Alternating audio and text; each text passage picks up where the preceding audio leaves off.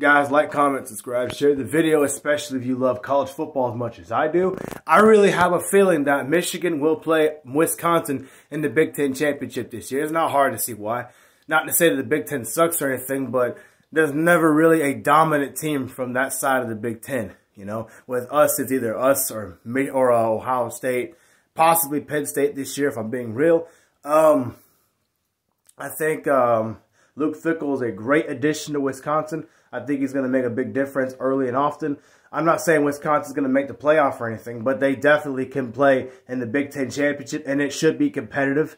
I get that they hadn't been great in the last few years, but usually Wisconsin's a hard-nosed defensive team. They run the football very well. I think with Coach Fickell, you'll see a better passing offense than what you've seen out of Wisconsin in a long time.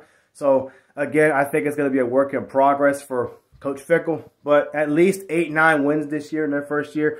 Michigan's going to have a hard time with them. Anytime Wisconsin's really good, they give Michigan hard games. They usually beat Michigan when they're really good. So I think this year they'll be really good. They'll be pretty good, but I still think Michigan will be better regardless. That's just my opinion. So I do anticipate Michigan to play Wisconsin in the Big Ten Championship. It's a combination of two things. One, I don't think that side of the Big Ten is very good.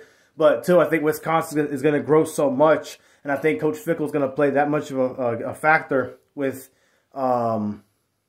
Wisconsin. They might even compete with Ohio State. I think they play Ohio State this year, right? Heck, they play them every year. But, yeah, this should be a tough game for Michigan when they do play. I mean, if Ohio State beats Michigan somehow, you know, that could be a tough game, too, if they have to play them twice. So, yeah, I expect a lot out of Wisconsin this year.